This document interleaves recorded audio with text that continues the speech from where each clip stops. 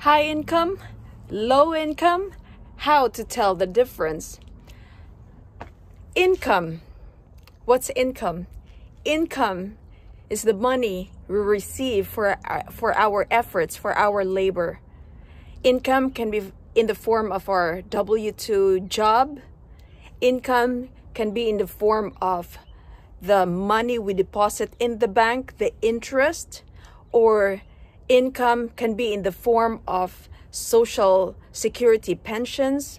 Income can be in the form of our tax retirement that we withdraw at come retirement time, or if we have to take it out early because of either emergency or we want to purchase a house, that's considered as an income by the government. So the question is, high income or low income, how to tell the difference. I'm here in one of my properties. I'm outside and I'm gonna show you. I just stepped outside because I did some painting work. As you can see, my hands are filled with paint right now. They're filled with paint. I was doing some painting work. I have zero income. I am not a W-2 employee. I do work for assets. And currently, while I am killing the time to wait for the pickup of my kids, they are out of school around 3 p.m. And so I'm killing my time. I have 30 minutes to make use of my time. So what I planned earlier was to, before I pick them up, I would show one of my properties that are currently gonna be available in June to a potential incoming doctor, and then swing by to another property and do some finishing touches. That's my hand paint. And I also plan to put some kitchen liners, kitchen cabinetry liners. So high income, low income, how to tell the difference? It's really not the income, the income that we get from our job, but how we use those monies, the income either from our job, from our tax retirement account, from our distribution, from the interest that we get from the banks. It's how we use that money and deploy it to buy assets. So I work for assets. So let me show you one of the properties that I have currently. We just bought this a few months ago, 2 months, and right now this asset is a liability for me. Why? Because it is vacant. So I am paying for utilities. I'm paying for the light, I'm paying for the heat, I'm paying for the water and sewer, well, I'm paying for the taxes, I'm paying for the principal and interest. So this house is a single family house. It was a 1-bedroom, 2-bath, 2.5 bath. There's actually a half bath in the basement. And what I did for the single family home was I converted.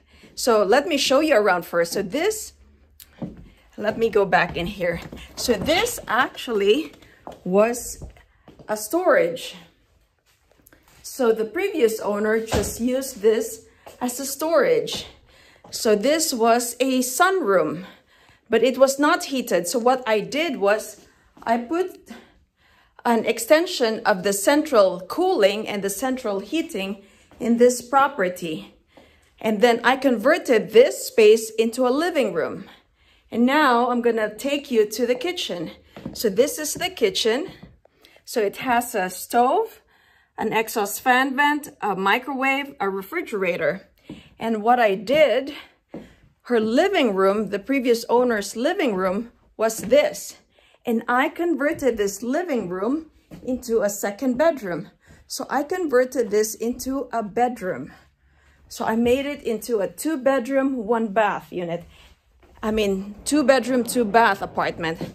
And I decided that I'm gonna put a sliding door there, right?